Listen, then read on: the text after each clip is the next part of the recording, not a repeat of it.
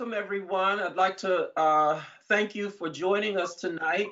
Tonight's class promises to be very interesting. Wadia Halabi joins us all the way from Boston, Massachusetts. And I'm in Chicago, and everybody else who's on the line is wherever you are. So again, thank you very much for joining us tonight. I think what I'm hearing is an echo of my own voice. I think that's what it is. And so without using too much time, I will now turn it over to Wadi, and I will mute my mic.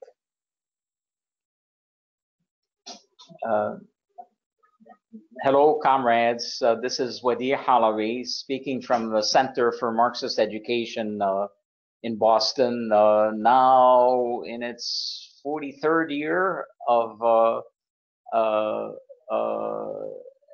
addressing education and Marxism, specifically for workers.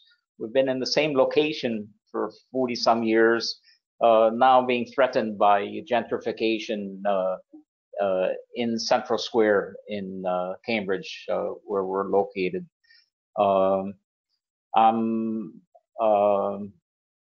I serve on the Economics Commission of the Communist Party and one of the volunteers at this center. A little more than 18 years ago, I received an unsolicited invitation from the Chinese Academy of Social Sciences, based actually on the economics column, the People Before Profits column in the People's Weekly World. And the column was, the United States was in the dot-com boom at the time, and had just broken its record for how many consecutive months that GDP, which is not the same thing as the economy, how many consecutive months GDP had grown without an actual downturn. And our Nobel Prize winners at the two ends of Mass Ave provided their explanations, and the column effectively refuted them. It was relatively easy and provided alternative answers. And the next thing I knew, I had that invitation from the Chinese Academy of Social Sciences. I knew almost nothing about China at the time, other than it was still a state formed by the Socialist Revolution, despite capitalist inroads. And I thought that it was academics inviting me, but decided to take up the invitation. And it turned out to be part of top leadership that was inviting me, and they felt demoralized and confused. Demoralized on the one hand by the collapse of the Soviet Union, which, for all of the differences between the Soviet Union, Soviet and Chinese leaderships, they realized was the same kind of state as China, and confused by the seeming stability and seeming wealth in the United States. And something about that column apparently had hit a nerve. And what has followed is it's nearly 30 visits now in the past 18 years, primarily focused on identifying and addressing weaknesses behind that made counter-revolution possible in the Soviet Union, and secondarily on changes in the world economy and also the U.S. economy. And part of this work is really based in good part on study of what happened in Hungary in 1956, a near counter-revolution stopped by Soviet tanks, but where the underlying problems were not solved. So Afteker's work was quite important. Study of what happened in Czechoslovakia 68, similar scenario. Again, Soviet tanks stopped the counter-revolution, but the underlying problems not solved.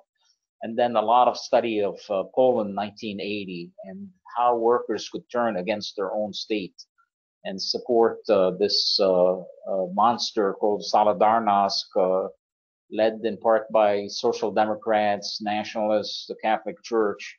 And this time there were no Soviet tanks, and counter-revolution followed.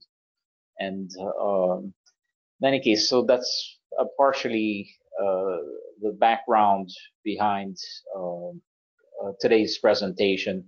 So, so let me open really by thanking party leaders who, in the past few years, have organized what I think is the most comprehensive program of education in almost 2 decades, and to Comrade D. Miles for all the time and care she has put into this program, and also for helping me, helping prepare for today's presentation, quite consuming. So, and then a reminder that on Saturday, July 21st, the party is going to be hosting a webinar on the Marxist theory of the state, led by Mark Brodeen. And this is especially relevant for our topic today, the topic being learning from the worst defeats in working class history, the counter-revolutions that swept 12 states formed by socialist revolutions, above all the Soviet Union, and with the Soviet Union, indeed with most of the 12 states, it's they fell despite tremendous achievements, and not least of these was that labor was consistently in demand. So that if you're 16 and hating school, as I did, but if you were in the Soviet Union or most of these states, you could quit your job, you quit school and get a job immediately. And then if you decided to go back to school, the school was open to you. University was open to you, but there was a constant demand for labor. Whereas our youth and an enormous portion of the population in capitalist countries basically have no jobs waiting for them. They're either unemployed or self-employed and absolutely miserable. And so again, despite tremendous accomplishments, the Soviet state fell, like the description said, as if termites had eaten the foundations of this tremendous building, which had at the time the second largest economy in the world, accounting for 21% of world industrial and agricultural production, compared to 23% for the U.S. So and that economy has been decimated since counter-revolution. So it's just a reminder, it's very difficult to establish a new social system. Capitalism had dozens of attempts before it achieved its first lasting victory. And it's triply difficult to establish a social system that seeks to end exploitation. And this is coming out of a society where essentially the culture of exploitation is pervasive. So, so that the Soviet Union lasted almost 75 years is absolutely remarkable. And at the same time, it did fall. So the guiding principles I try to follow are confidence in the working class, confidence in the communist parties and our ability to face the truth and to correct errors, and confidence in Marxism, which is essential to arrive at the truth and to develop practice based on the analysis. So again, Marxism isn't just a philosophy, it's also putting philosophy into action. So so this is the first of a two-part presentation that mainly draws from efforts in China, to a lesser extent in Vietnam and Cuba, uh, uh, aimed at identifying and addressing weaknesses that made counter-revolution possible in the 12 states. And just to give you a sense, the decision by the Communist Party of China to organize all Walmart workers and subsequently to organize all workers in Fortune 500 corporations operating in China is one partial result of the discussions we've been having. The meeting just 6 weeks ago that our chairman, John Bechtel, and that Carol and another of our leaders attended in China with 70 other communist parties organized by the International Department of the Communist Party of China. That's another, essentially, that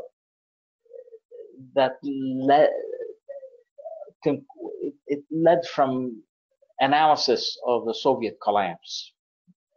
Basically, the lack of Communist Party unity weakened the entire movement, but also states like the Soviet Union or Poland, or for that matter, China.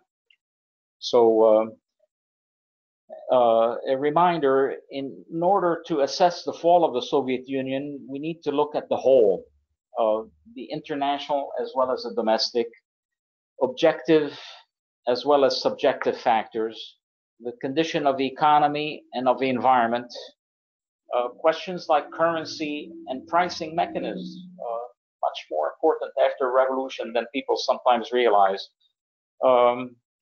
Culture, that's sometimes the hardest to see, but that overall environment is quite critical. We need to develop that culture of respect and cooperation. And again, this is coming out of capitalist societies where just the reverse is nurtured.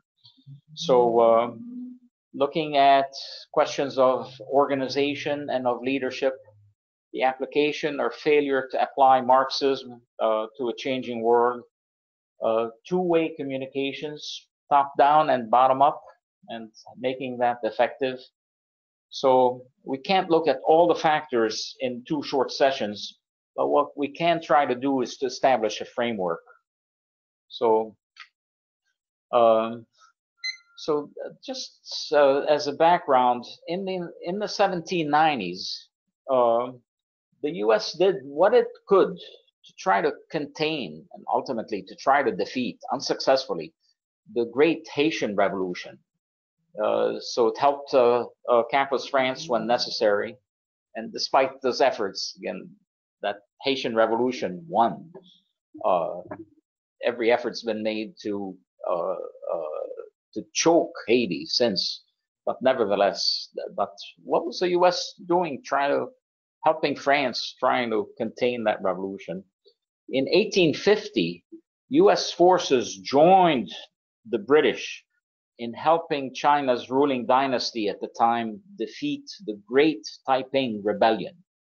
Really great rebellion, above all, of poor peasants. And just a reminder, that civil war in China, the Taiping Rebellion, had about 40 times as many casualties as the U.S. Civil War.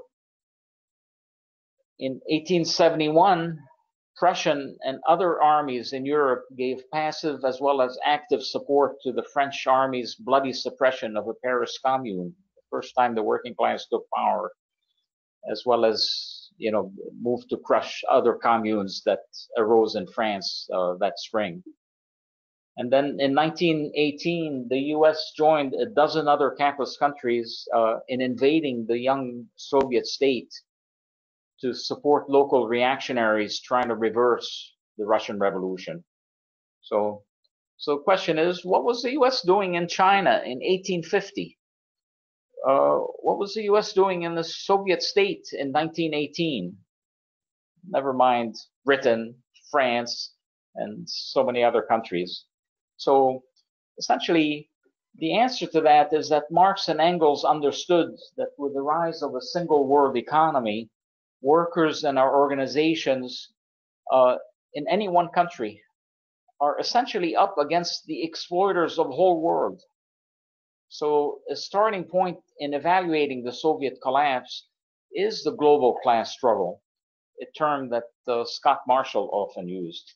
So this part places the counter-revolution in the Soviet Union and other states in a historical and global class struggle context. The next part, August 5th, tries to identify the main weaknesses that made these defeats possible, in part by looking at the relative strengths that allowed the Cuban state to survive the same typhoon that brought down the mighty Soviet state. Mind you, Cuba was damaged and it's not out of danger, but nevertheless, that state survived. So, looking at this, the slide that's on your screen, Capitalist Crisis, Wars, and Revolution, the slide simply graphs the number of major banking and external debt crises in the world since the 1850s. To be exact, it's actually a 3-year moving average. So, and a very important part of this graph, which comes from two capitalist economists, Reinhardt and Rogoff, the source is at the bottom. But the very important point of the graph is one of the ABCs of Marxism, which is that the capitalist class does not control a capitalist economy. Capitalist economies are regulated by the laws of commodity production and exchange, irrespective of capitalist wishes. And one simple way of seeing this is if a capitalist did control a capitalist economy, there'd be no crisis, because crisis ravaged the profits that the capitalists live and kill for. So capitalism hasn't been able to overcome crisis throughout its history. The dominant capitalists have limited control over who suffers the most in a crisis, short of revolution. Revolutions accompany crisis, really failures of the old system. So if you look at the graph on the extreme left, 1850s through the end of 1880s, you see these periodic jumps in crisis, but they're relatively limited. So what's circled number 1 on that graph is actually points to 1871, the Paris Commune, which accompanied a crisis in part of Europe. Again, this is a 3-year moving average, so it's hard to see the extent of the crisis in France and adjoining states that led them to war, that opened the path for the Paris Commune.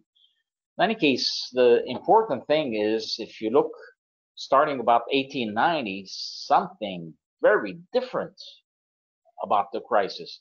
They're far more severe. That's imperialism. That's the start of imperialism. And what's imperialism? It's essentially when the forces of production have outgrown the limited capitalist forms. So I'm assuming a lot from Marx, but basically Marx identifies capitalist central contradiction as that between the development of the productive forces and capitalist forms that are just too narrow to be able to deal with that growth in the productive forces. So, so the form we know best is private ownership, and we know that under capitalism it leads to constant monopolization, and the monopolization and ownership of capital in the U.S. is almost perfect. It's very close to just a few families owning all of the key capital. And Victor Perl's work is crucial in seeing this. But in addition, another capitalist form that's devastating to the capitalists and their operation of economy is national borders.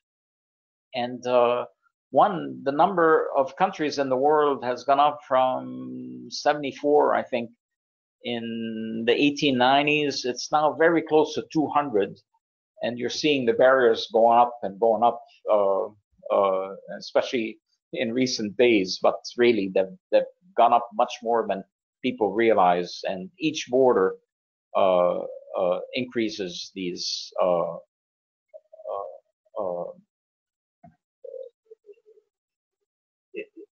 essentially this limitation of capitalism.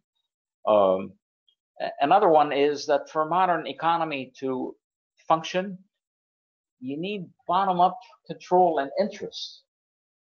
And capitalism is a top-down only system. You only need one firing, even if some company makes it appear this is a team and so on.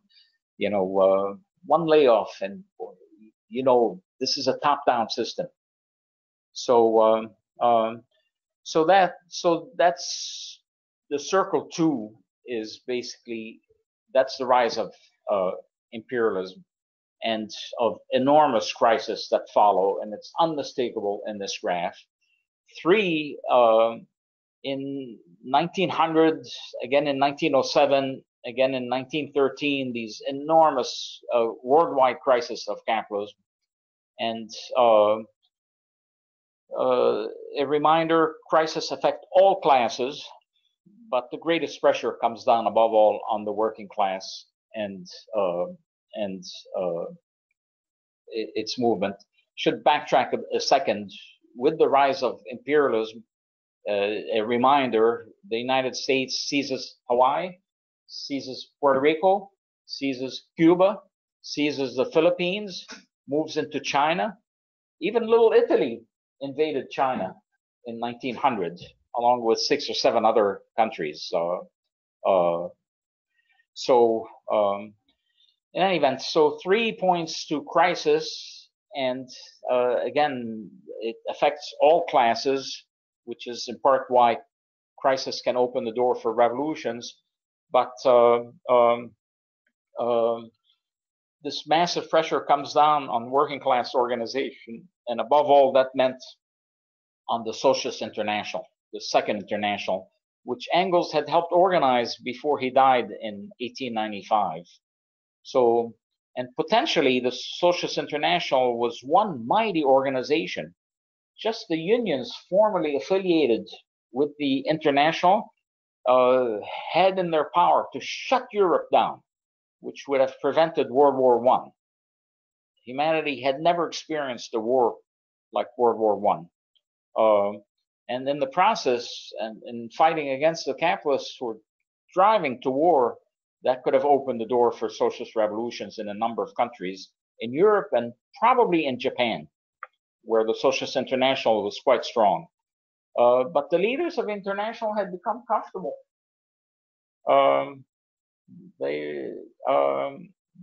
They thought that monopolized capitalism was headed to a world of peaceful coexistence instead of seeing a war coming. And when the war did come, the International collapsed along national lines, with leaders of a French section, German section, each voting to support its own bourgeoisie in war. And but again, a crisis means a failure of the old system. And the Bolsheviks, their leaders weren't comfortable. They adhered to Marxism. They had no illusions about the peaceful imperialism. They had deep roots among workers, especially industrial workers, and spent enormous time educating in Marxism. So just 3 years after the collapse of the Socialist International, the Russian Revolution conquers. So, I consider that the greatest step forward in human history. And the October Revolution is what created all communist parties and the Communist International. So, the Russian Revolution effectively ended the First World War. So that's one of its many accomplishments. But immediately after the war ends, essentially, crisis in the capitalist world erupted, and that's a circled 4 on the diagram on your screens. you can draw the parallels between that second wave of crisis then and the near collapse of an unprepared Soviet Union in the fall of 1941 as a result of imperial military aggression, the dissolution of a communist international, but then the victories of revolutions in Albania, in Yugoslavia, in northern Vietnam and northern Korea, above all in China in 1949. And China then accounted for 25% of the world's population. Now it accounts for about 18 or 19%. So what seems to challenge Marxist theory was the period of relative stability from approximately 1945 to 1973. A superficial application of Marxism would lead to the conclusion of ever greater crisis, just like after the end of World War I. And instead, we have this almost 30-year period, 28-year period of that relative stability. That's 5 on the graph. And many in the labor movement, including in the communist movement, began to think that maybe capitalism had learned to regulate, if not overcome, its contradictions. For example, by using Keynesian mechanisms, regulation of interest rates, insurance on bank deposits, and so on. It was solving that challenge that led to my first invitation in China. And maybe it'll come up in questions, but I really want to proceed at this time to the end of that period, number 5, where you see crisis really begin to erupt roughly in 1973 and especially in 1975. And that's a massive typhoon. As you see, at some point it exceeded that in the 1930s.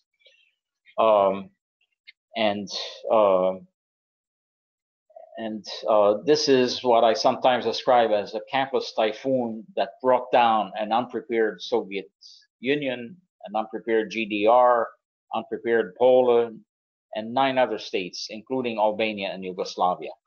So again, the general model is when a typhoon hits a region, afterwards we find some buildings have collapsed, others remain standing. Why did any building collapse? Typhoon hit it. But how come some buildings remain standing? First thing we look at is the foundations of a building. We look at secondary considerations, like how well built was the roof or windows. Tertiary considerations, like flood control measures, miles and miles away. So again, not simple. What's partially confusing is that while these crises were escalating starting in the mid-1970s, and you see how they're exploding in the 1980s,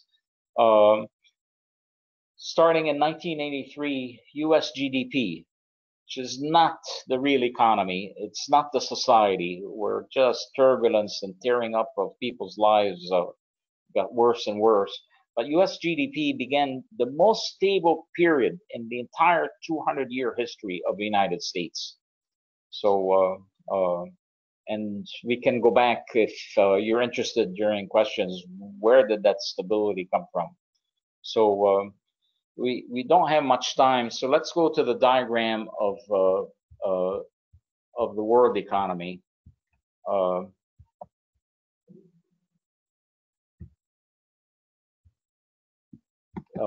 Because this is crucial. This is basically the material base that we work off of.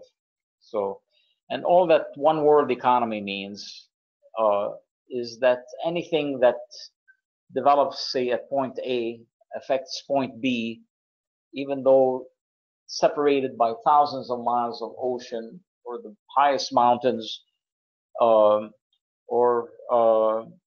in this case, social systems. So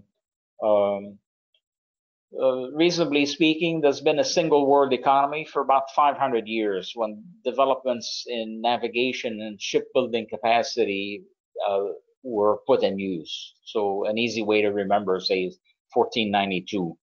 But then rail develops in the 1820s, the telegraph develops in the 1840s, and instead of developments at point A reaching point B in a matter of months or a year, now the developments can arrive in a matter of hours sometimes, and certainly days or weeks. So, but since 1917, the greatest change in the world economy is that there's been two social systems interacting and conflicting within the single world economy. Capitalism on the one hand, and the social system created by socialist revolutions. So initially that meant only the Soviet Union, but soon it was joined by Mongolia. And by 1976, there was a total of 17 such states, including China, Vietnam, Cuba, Laos. So one point is that ultimately only one class can rule the whole because of profound conflicts in interest and also in the mode of organization between the two systems, between that world capitalist class and really the world working class. Capitalist economies are regulated by the boom-bust laws of commodity production and exchange, and unavoidable imbalances in economy inevitably disrupt the economy as a whole and the process of circulation. The states formed by socialist revolutions am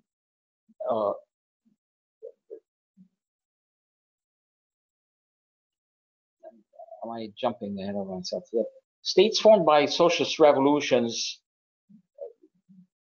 or economies formed by socialist revolutions, are basically non-cyclical because they're internally regulated primarily by planning and allocation and reallocation of the surplus to avoid major imbalances.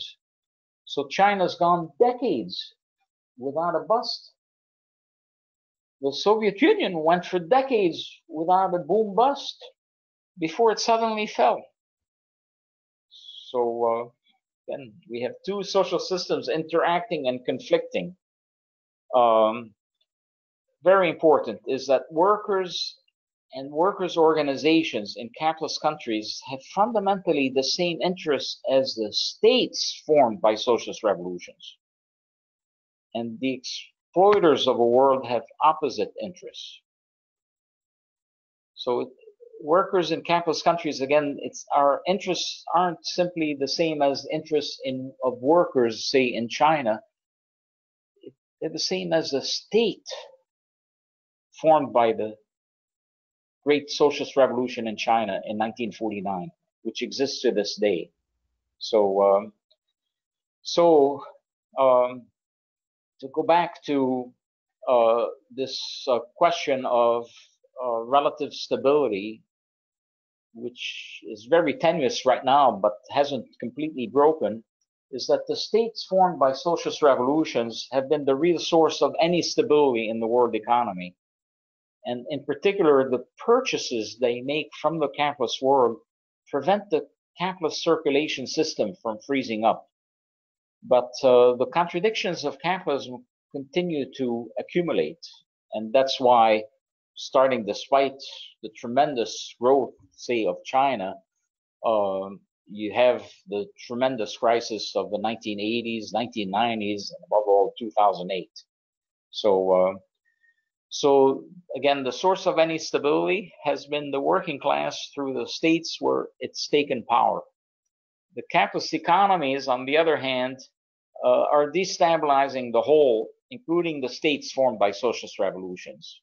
And if you want in discussion, we can, for example, track how the mounting crisis in the 1970s destabilized the Soviet Union, Poland, and then internal weaknesses led to collapse of the state. So, but again, that explosion of crisis in the 1970s, 80s, and so on are like a capitalist typhoon that brought down an unprepared Soviet Union and 11 other states, just like a weaker typhoon in the 19 teens brought down an unprepared socialist international. And sometimes it's easier to see what happened with the socialist international than it is seeing what happens that the Soviet Union could collapse as it did. But we also remember its crisis. It's the failures of the old system that can open the door for victories of a new system. It's a crisis of capitalism in the 1900s and 19 teens that opened the door for the victory of a Russian Revolution. It's a capitalist system through the 1920s and 30s and 40s, because these wars are mighty failures of a system that opened the door for the victories of the Chinese Revolution, of the Albanian Revolution, of the Yugoslav Revolution, of Vietnam, Korea. So, but achieving victory, as we saw with the Russian Revolution and the Chinese Revolution, and for that matter, the Yugoslav Revolution, remarkable. The victories of revolution take the utmost and conscious organization of the working class, above all on the international scale. So in the next part, Sunday, August 5, the approach is to take a comparative look at the Soviet Union and Cuba to try to get a better sense of why one survived while the other, why Cuba survived while the mighty Soviet Union did not. And I'd like to close at this point to open up for a discussion. So thank you very much. Okay, we will, this is D. We will open the floor for discussion, questions, and or comments. So if you'd like to introduce a question and or a comment, please click your raised hand icon, click the picture of the hand, and it will show that you have a comment or a question that you'd like to put on the floor. And we have time tonight, so please be encouraged to raise your question or make your comment. Emil, your mic is open. Okay, hey, Wadir, you're looking good. Wonderful presentation. And thank you so much for doing this, and I'm looking forward to the next one. I have a couple of things. First of all, this is very good, and your diagrams are very good. And I'm wondering if there's a way that we can get hold of copies of those graphics that you're using. That would be of great use to our educational work in going forward. Secondly, you're going to talk about Cuba in August, but I was in Cuba a year and 2 months ago, and as I always do when I talk to Cuban folks, ordinary folks and party folks and anybody, I always ask them, why do you think the Soviet Union collapsed and Cuba did not? And their answer is focused each time and very cautiously phrased on how the communist parties relate to the working class and the masses, that they didn't allow it to happen that there would be a breach or a distance between the masses and the Communist Party. And then when thinking about that, I remembered a book which you may be familiar with, but if not, I think it's worth looking at again. Published in English in 1979, in Hungarian a little earlier. The book is called Proper Peasants, Life in a Hungarian Village. And it's by the Hungarian anthropologists, actually, Edith Fell and Tamás Hofer. And it's just an anthropological study of a peasant village in Hungary, but it has an appendix which gives a breakdown of the year-by-year composition of the Communist Party of Hungary, the Hungarian Workers' Party, in other words. And what's striking about it is the degree to which the Communist Party, over the first 20 years of Hungarian socialism, 15 or 20, lost its working class and poor peasant composition and to a very great extent became a party of government officials, what would be called in Russian apparatchiki, and other people working in the superstructure.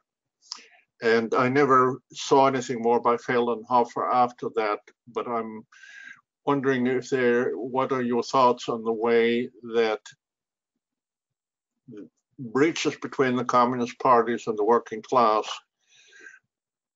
lead to an inability to handle responses to crises and open the door for bourgeois penetration of the parties themselves. Actually, when you see the kind of people who ended up taking over the party in the Soviet Union. So I'll stop there, but those are just a few thoughts that occurred to me. Thanks, Emil. Is it okay that I respond, Dee? Sure. Okay. So, Emil, thank you, and very thoughtful question and comment, and certainly one that we'll be trying to address at greater depth in part 2. But in general, the gap between any communist party and the mass of workers is potentially fatal. And that includes parties in power, and that includes parties seeking power. So, so that has been. So I agree with what you raised, and specifically using that example of Hungary, you can find something similar in Poland, where the party was very close to the workers, and the workers had a lot of confidence in the party well into the 1960s. And then that begins to erode in part as it becomes more and more as a communist party there, the Polish United Workers' Party, became more a party of apparatchiks like you described, but also as a crisis of capitalism was deepening. And again, hopefully that's something we'll address next time. So what I have found is that again, we need to take into account so many factors. This was not like the Paris Commune, which lasted, I think, 72 days. The states that fell, above all the Soviet Union, it lasted 74 years, but many of the others lasted dozens of years and then fell. So, in some ways, I'm almost surprised that they did not fall earlier. But I realize there's somewhat more forgiveness than I previously thought. But still, again, that gap between workers and party is potentially fatal. One of the discussions we've been having is the importance of the unions formed or transformed by communist parties in overcoming this gap.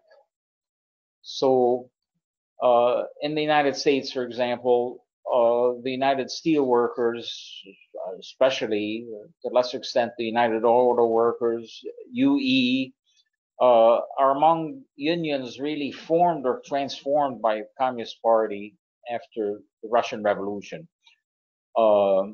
Worldwide, in China, the old China Federation of Trade Unions was very much created by the Communist Party in the early 1920s and was quite a force in itself.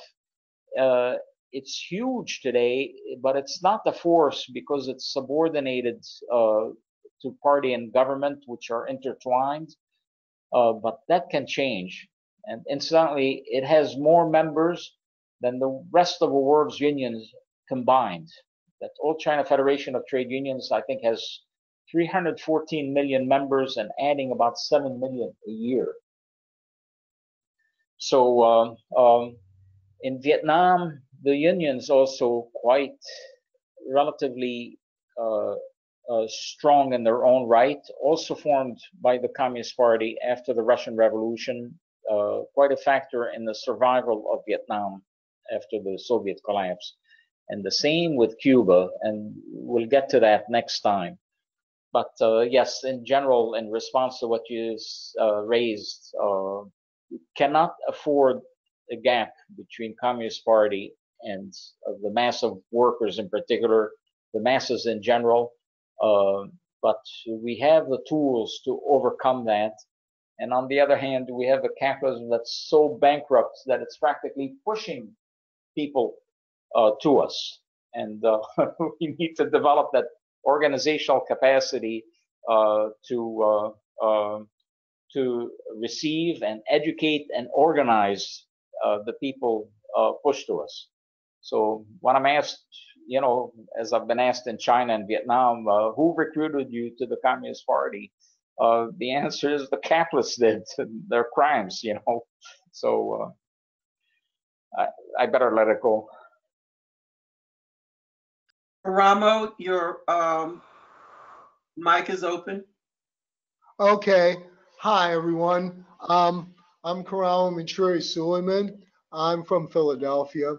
And I remember, in a disheartening thing, I joined the party in 1989.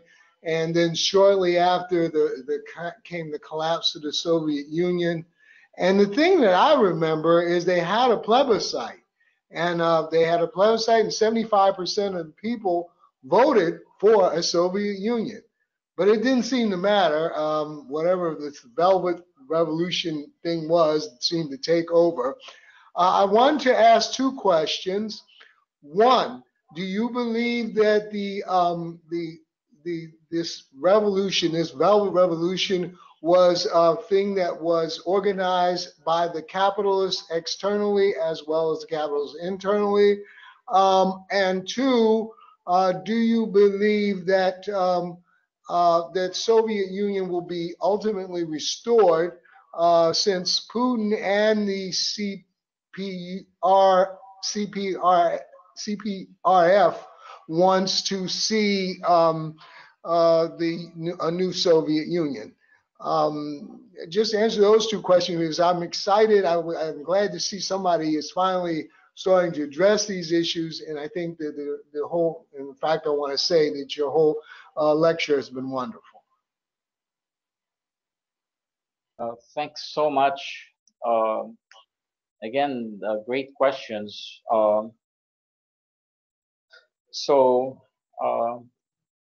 Were these velvet revolutions organized, say, by imperialism externally with internal help? And maybe an easier one to see, and it wasn't so velvet, was the rise of Solidarność in Poland, where imperialism was very much involved in helping that develop. And a good book to look at is Victory. That's its entire title. If you give me a second, I'll remember the author's name, maybe Schweitzer. Simply Victory. In any event, where he points, where he documents U.S. and Vatican support working jointly to develop this monster Solidarność that helped bring down not only the Polish state but the Soviet state. However, that was only possible because of our internal weaknesses, and that's what the August 5th presentation would really look at, is those internal weaknesses that essentially leaders of the state could not resolve for a multiplicity of reasons. So again, this is quite complex and we need to look at the whole picture. But yes, Imperialism was involved. It had plenty of collaborators within the state, whether it was Czechoslovakia or Poland, including certainly the Catholic Church in Poland. Social democracy did its job. Nationalism did its job. But if basically the workers had maintained confidence in the leadership in Poland, in spite of all the attempts by this rotten world capitalism and by collaborators and capitalist wannabes within Poland, Poland wouldn't have collapsed the way it did. So again, it's our weaknesses that we need to look at. As to will the Soviet Union be restored? So in China, it essentially been raising the tremendous potential of rebuilding Marxism and the communist movement within the former Soviet Union, and in fact all of the states that fell, and that have been making enormous attempts to do just that with and the Communist Party of the Russian Federation was among the 71 parties that were at that meeting of communist parties in Shenzhen in China, May 28th. And it's been, their youth were present and extraordinary 2 years ago at what are called World Socialism Forums in Beijing, held annually. So reviving the Marxist movement is a necessity. The key basically is recommitment by all communist parties essentially to complete humanity's transition from capitalism to socialism. So the Chinese party in some ways is divided between government tasks, which are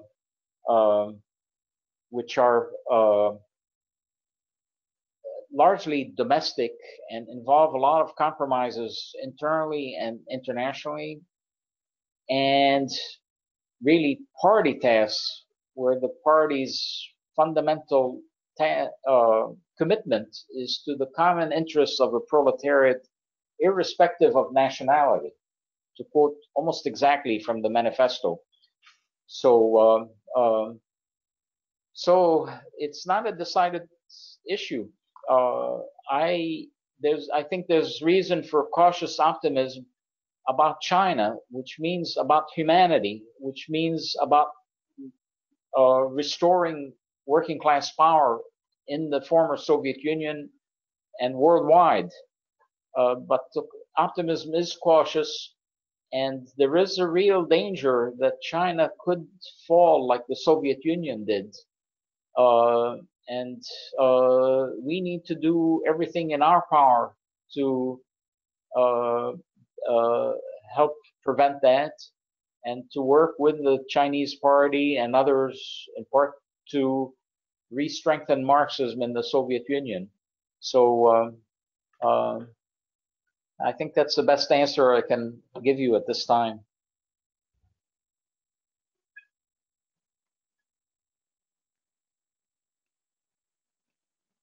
Joe, your mic is open.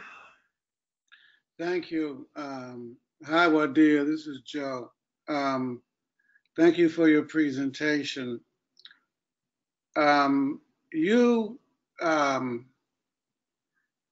suggested that there were two primary causes of the collapse, one external, the other internal. I think that the opinion of the world movement and of our party has been over the last 25 or 30 years that the primary cause was internal.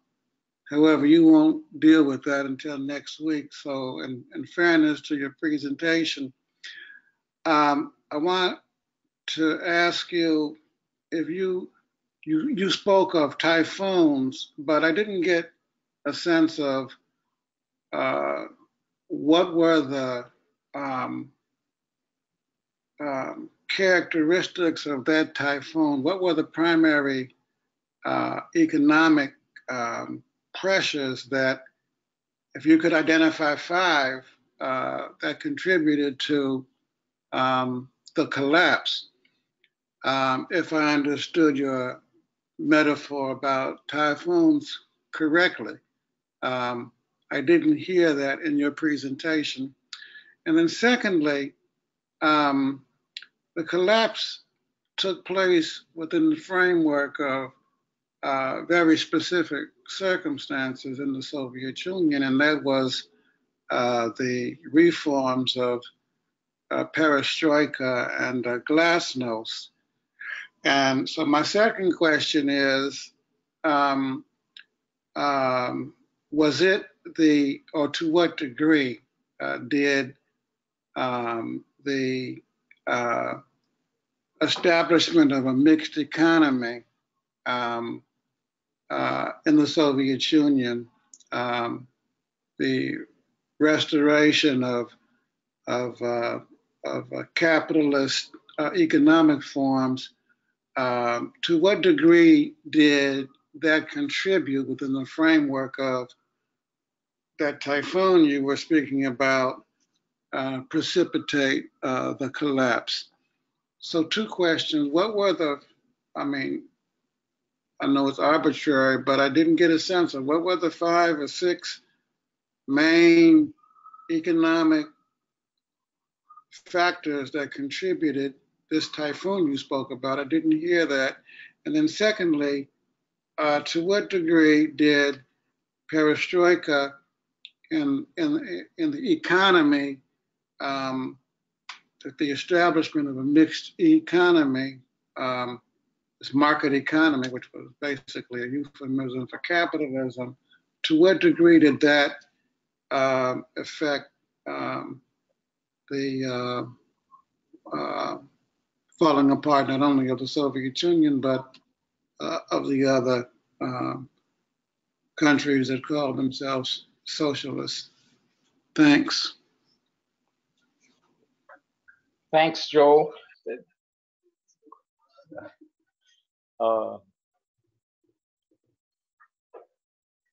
So let's look at this typhoon developing starting in the mid 1970s, really 1973. There was enormous integration of the CMEA states, Council for Mutual Economic Assistance, the Soviet Union, Poland, GDR,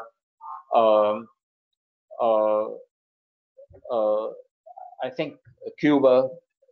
I think in total it was 8 or 9 states. So just on the economic level, Poland is one that I have studied more closely than others. The German banks lent quite a bit of money to Poland to modernize its steel and coal industries, what was called Ostpolitik under Willy Brandt, and it was partially meant as a trap. In any event, the modernized steel and coal production ability came online just as a hard crisis hits Europe in the mid 1970s. In any event, the last thing that Germany was going to do, or for that matter, any capitalist country, was to buy steel or coal from Poland. So they were unable to sell all of a sudden, but they had counted on proceeds of sale of steel and coal in order to repay the debt. And the conditions on the debt were it has to be repaid regardless of economic, political, or any circumstances. Um, so, so that posed quite a challenge for Polish officials, how to do it. And their response, instead of saying, if you're not buying the steel and coal, the debt will not be repaid, their response was to place additional pressure on Polish workers. For example, they re-extended the work week, which from 5 to 6 days a week, not least in these steel and coal plants, and allowed the standard of living and effective wages of workers to drop. Well, that turned the workers against the officials, and but also in general disrupted the economy. Take a second example with the Soviet Union, and it's out of that book Victory, and the author's name, I just got a note pass, was Peter Schweitzer. It's really quite interesting, and the author clearly had, and the work is consistent.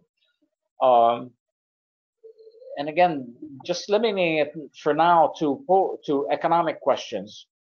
The Soviet Union, in order to meet its 5-year plans, depended heavily on sales of energy, primarily oil and natural gas, to the West. What is described in Victory, and again consistent with other factors, but you almost need Victory to understand exactly how this was unfolding, is the US basically, it was George W. Bush, I'm sorry, it was Ronald Reagan. It was a group of 5 people operating out of the White House. They engineered a sharp decline in the price of oil by working with the Saudis to flood the market with oil. And previously, Henry Kissinger had engineered that all sales of oil and energy would be in dollars. So the price of oil dropped very sharply. I think for a couple of years in the mid-1980s, it dropped below $10 a barrel. In addition, the Plaza Accord of 1985, which devalued the dollar by 30%, again, according to Schweitzer, and this is consistent, essentially that was also engineered. And so one result was that suddenly the Soviet Union found that the proceeds from oil and gas sales in the market, in any case that was flooded, dropped by more than 50%. Well, that had an impact, and again, you can see that with the planned economy, it just ripples across the economy and results in all kinds of pressures and dislocations. And the leadership in the Soviet Union was just too willing to try to make deals with imperialism, and in the meantime, essentially the standard of living stagnated or dropped. Let's add to this, also under Ronald Reagan, also impelled by this deepening crisis of capitalism, was that the tremendous escalation of war pressures. Do you remember Star Wars? But in 1973, the US actually bared nuclear arms during the October War in the Middle East. The US was one step short of aiming nuclear weapons at the Soviet Union. People don't widely realize that. But the Star Wars and other military initiatives by the US led to, necessarily almost as a defensive response, sharp dislocations within the Soviet economy. And again, you can't eat tanks. You can't eat nuclear weapons. And so there was an escalation in terms of political pressures, not least around the Israeli state, and allowing migration and placing economic sanctions. Jimmy Carter put a sudden stop on sale of agricultural products to the Soviet Union. Again, has a sudden dislocating or destabilizing effect. So, so you see the typhoon in operation, and again, the way it hit Poland rippled across all of the CMEA states.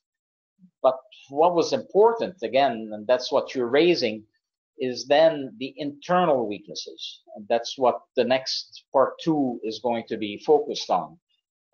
It's those internal weaknesses that led, instead of, as in Cuba, as Emil briefly mentioned, essentially the workers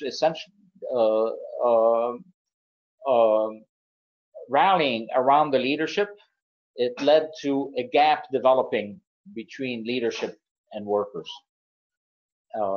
And again, let's leave some of this to the next time. So in terms of establishing, in terms of Gorbachev's initiatives, you can see whether with the new economic program of under Lenin, or essentially how market forces and opening up in China played out, that it's possible to use market changes and opening up to actually stimulate the economy. Very problematic. I understand why China did it, but it's come at the cost of a gap developing between party and workers. But in the Soviet Union, the way these were introduced and the opening up essentially to bourgeois thinking, the response to the great Soviet miner strikes in the summer of 1989, all of them then just led to a growing rejection by workers of the leadership. And to add to this, and this is a critical part, again, you get a sense of the complexity of what's involved, is that the Communist Party must speak the truth, however difficult the truth may be to address. Otherwise, the masses will stop believing us even when we are speaking the truth. So when that Chernobyl nuclear accident occurred in April 1986, the Soviet masses and the masses of the world learned about it from capitalism. They learned about it from Sweden, not from the leaders of the Soviet Union. And the capitalists then moved to exaggerate the threat from Chernobyl. They didn't say, for example, that the United States had deliberately rained tens of thousands of times as much radiation just with its nuclear testing on humanity than what will ever come out of Chernobyl. It's tens of thousands of times, and that was deliberate. With Chernobyl, what happened was an accident during safety testing. So, but the result, when the workers and masses of the world, including of the Soviet Union, learned about Chernobyl from the capitalists, was that the leadership lost credibility. So, so you're right. The key are the internal strengths or weaknesses, but it's essential to see the strains. The Soviet society was, if left to it by itself, was relatively stable, but there was not going to be no stability under conditions of a world capitalism in crisis and threatening it militarily, economically, politically, in terms of values with Hollywood and so on. There was going to be no peace. And so, yes, that the internal weaknesses were critical. And again, by looking at Cuba versus the Soviet Union next time, I think we'll get a better view of this. And there are a couple of diagrams that deal with that. I hope that answered or addressed what you were raising, Joe.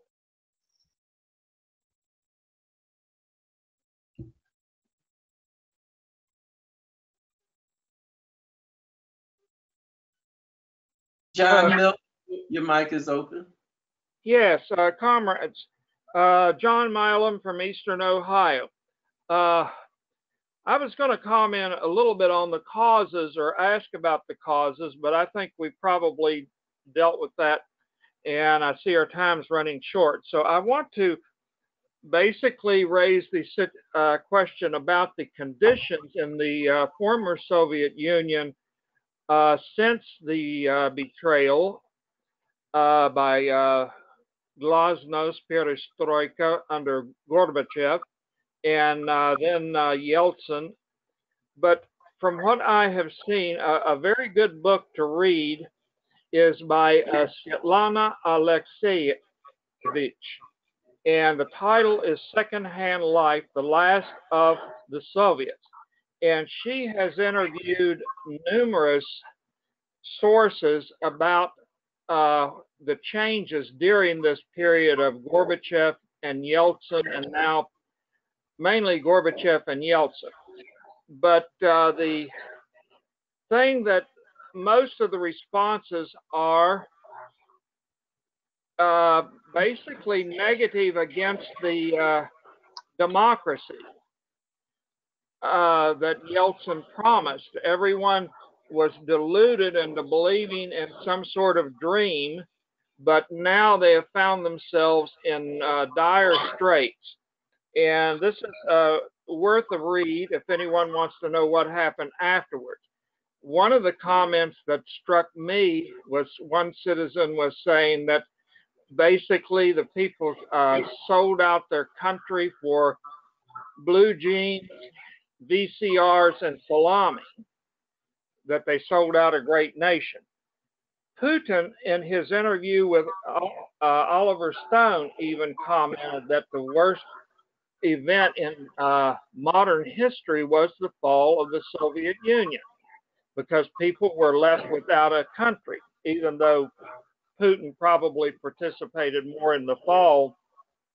And finally is an anecdote from a friend that I used to work with. He was of Polish extraction, and he had the opportunity, he was talking about always about the Russian influence and believed all the capitalist propaganda about how badly the Poles were treated. And after the fall in Poland, he had a chance to travel there, and he came back very disillusioned with the citizens, because instead of being what he imagined was newly liberated Democrats and good Catholics, that they were bemoaning what they had lost and the safety net that they had lost after the Communist Party lost its power in the state of Poland. So those are the comments that I had to make. So I'll shut up and let somebody else have the floor.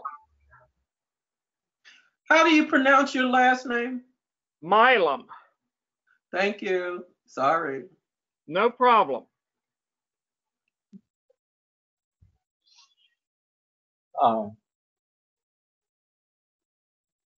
Perhaps the most widely viewed film in the world produced in the past 2 decades was one produced by 2 of my hosts in China, Li Shenming and Wu Enyuan.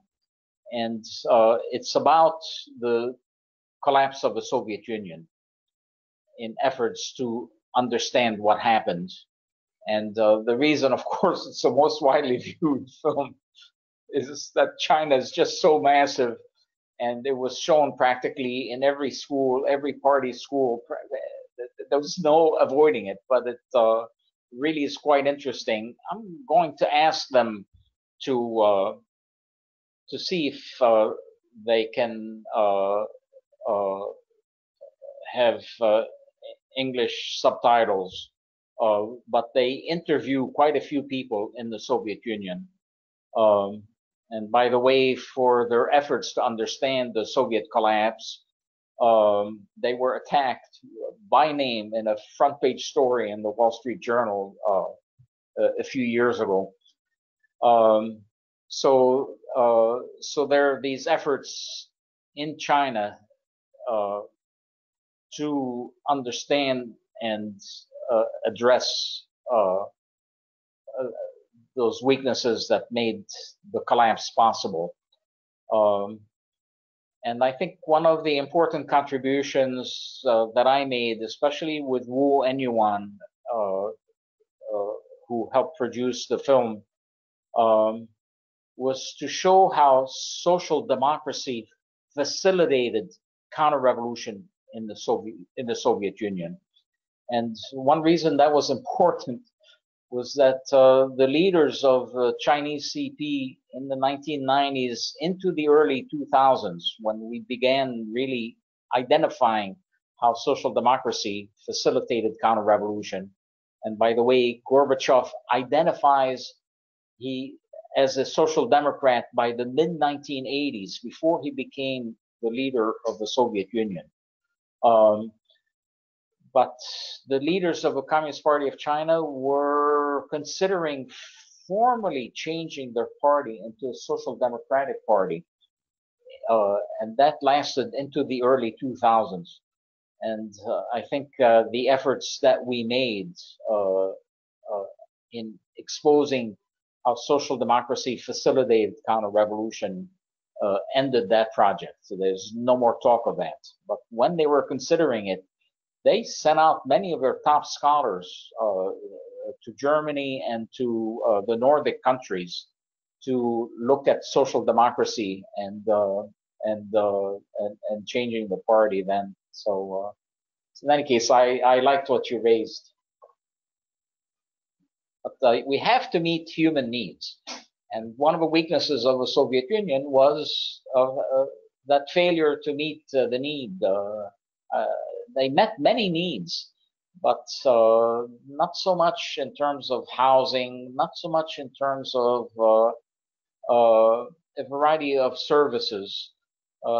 China has done that, but potentially at the cost of going to capitalist school could bankrupt China. But again, there's reason for cautious optimism. But that failure to meet consumer needs in the Soviet Union, the failure to address various environmental questions definitely weakened the state.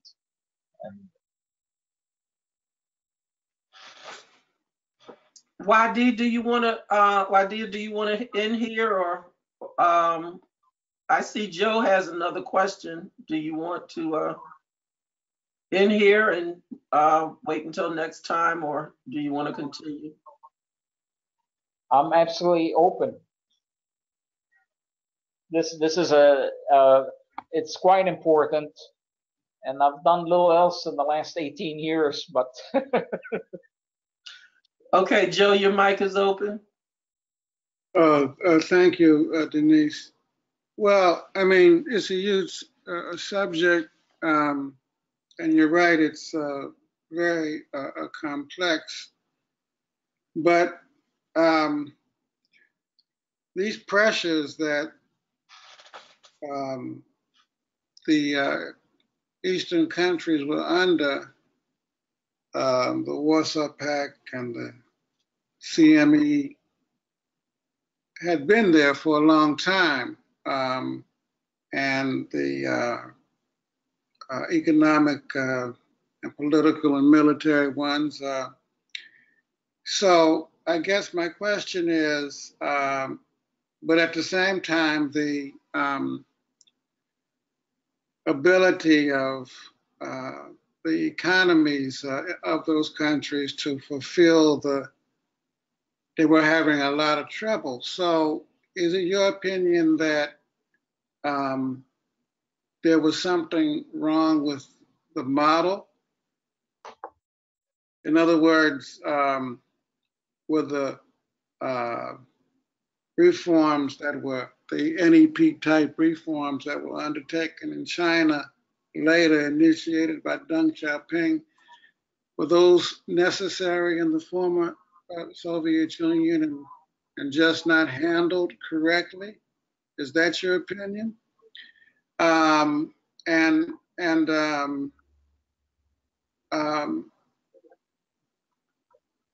you know, because the other thing is that, with the exception of Yugoslavia and Czechoslovakia,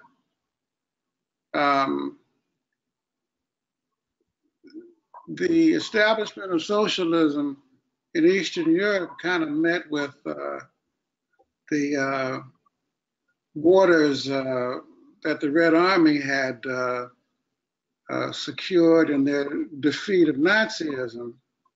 In other words, that isn't it the case that there were not thoroughgoing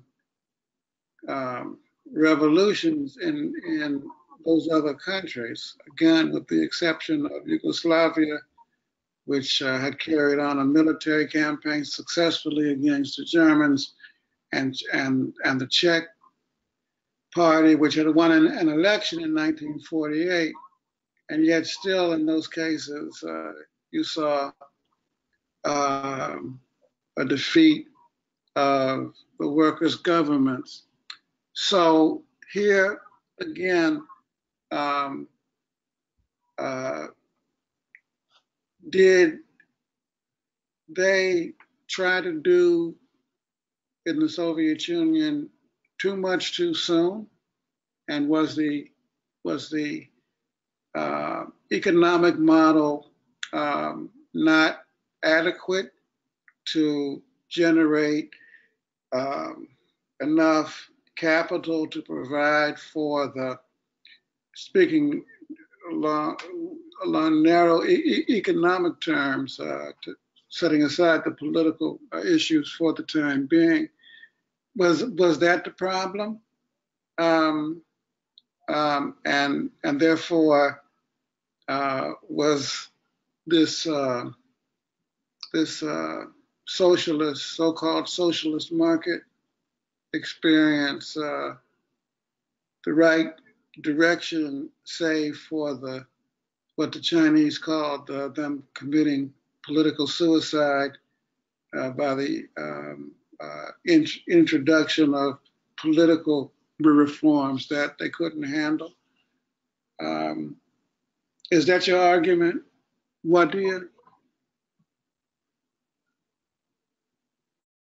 So good questions, Joe. And again, to get a sense of the complexity and that there's so much involved. And actually there's more, like I mentioned earlier, forgiveness in terms of the various models. Is one way to see it is that Cuba the economy was organized much more along the Soviet model than certainly China, or for that matter, Yugoslavia.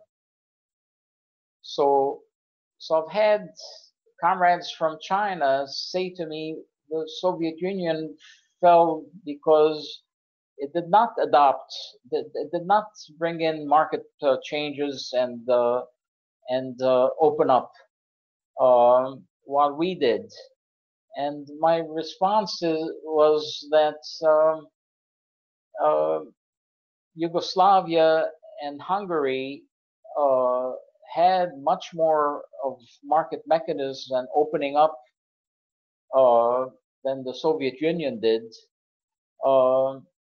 and fell. And Cuba, organized very closely economically like the Soviet Union, did not fall.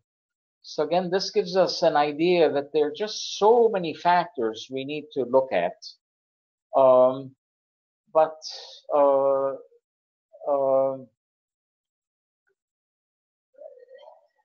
again, one of the things that really struck me as I was beginning to learn all of this was reading about Fidel Castro's first visit to the Soviet Union after the victory of the Cuban Revolution. So I think this was in 1963. He Castro visits several industrial cities across the Soviet Union, and he is met with such enthusiastic support by workers that apparently it was extraordinary. What Soviet workers, and I hadn't given it any thought, what they were signaling was their support for revolution in the West. And the response of the Soviet leadership was not to allow Castro to tour cities like that again. He would come for a meeting and be essentially confined to the meeting place. What I have found in China, especially in the last 4 or 5 years, is almost enthusiastic support among migrant workers and the children of migrant workers, many of whom have now worked in some of these factories, for essentially humanity completing the transition. And this in turn is expressing itself in the Communist Party of China. Hence, for example, the meeting in Shenzhen at the end of May for 70 Communist parties. They invited, I think, about 100 parties, and 71 showed up. So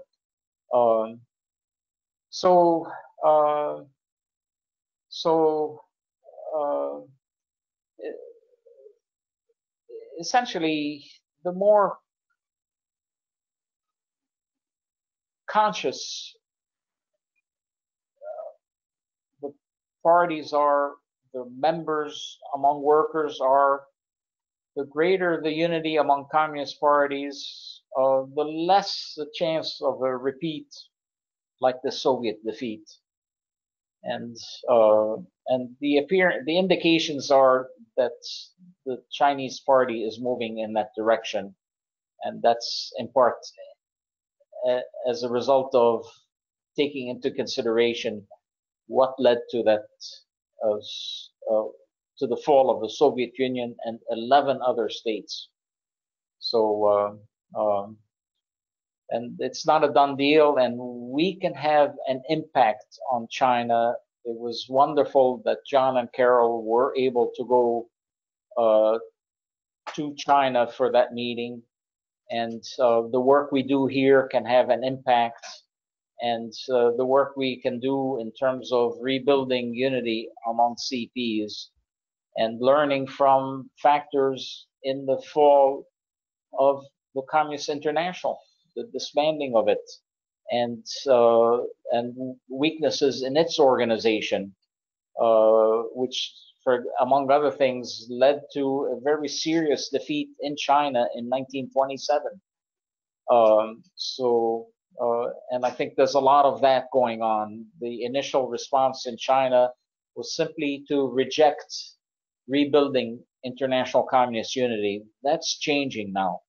And so again, another factor is that lack of international unity, or at least the venue for parties to identify differences among ourselves, contradictions among our tasks, and to resolve them as best we could.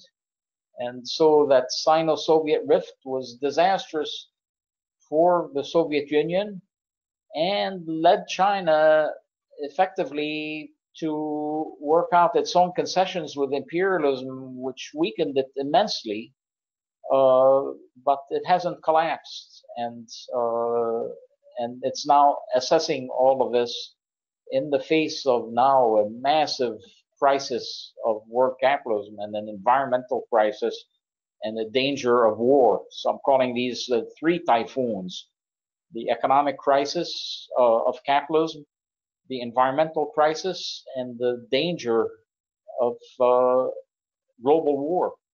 And those typhoons would certainly affect all of us.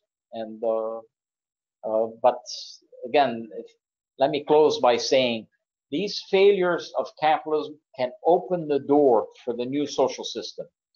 But it's going to take the utmost in conscious unity to complete the transition. Okay, Wadia, let's end at this point. And everyone, please remember to join us for the second session, which is August 5th.